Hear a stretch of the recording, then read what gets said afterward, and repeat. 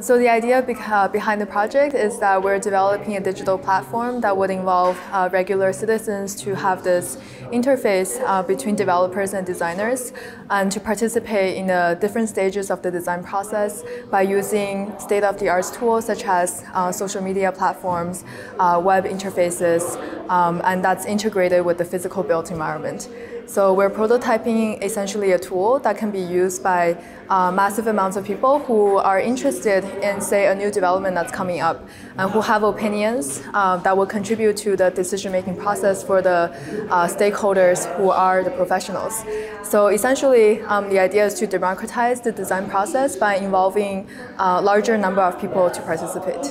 I think the built environment is a constantly shifting and changing place. So what architects and planners envision in the beginning might not be something that's suitable in the end, and it constantly needs adaptation. So I think there is a general trend with all the new technologies coming up that spaces and spatial designs needs to be more transformable. So what we're doing essentially is to have this kind of response system between the occupants, who are the users of the spaces, and the people who design them, to have a conversation in how things will be used in the end and whether it's suiting the preferences and needs of the participants.